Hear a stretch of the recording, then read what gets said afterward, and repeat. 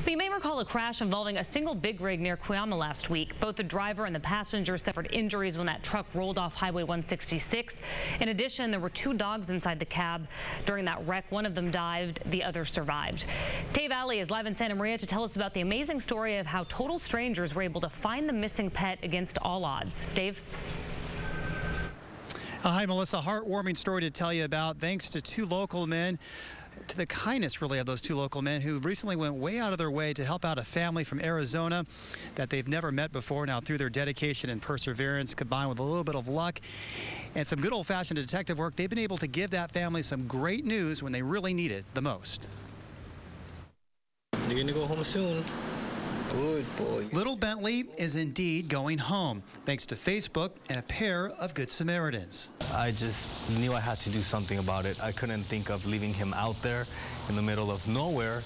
The Shih Tzu Pug mix was lost near Cuyama after surviving a truck accident last Thursday.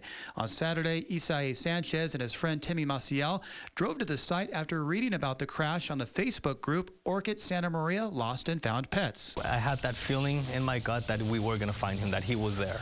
For several hours, the two scoured the vast landscape, searching for the small animal that had been wandering the dangerous terrain for more than 2 days. When we got there, I told my friend Timmy, we're going to have to get all CSI Miami on this case, and we're going to actually have to think like Bentley, like a dog. Thanks to their creative detective work, they eventually found the lost dog.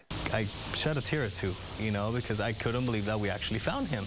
Yeah, it was a very happy moment. Where are you going?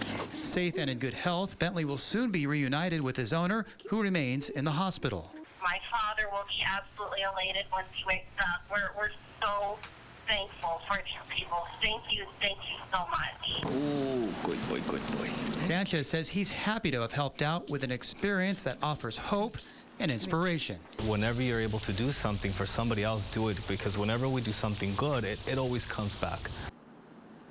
Say hi. Yeah, they definitely did something good there. Now, Bentley's owner is Patrick Schwartz of Arizona right now.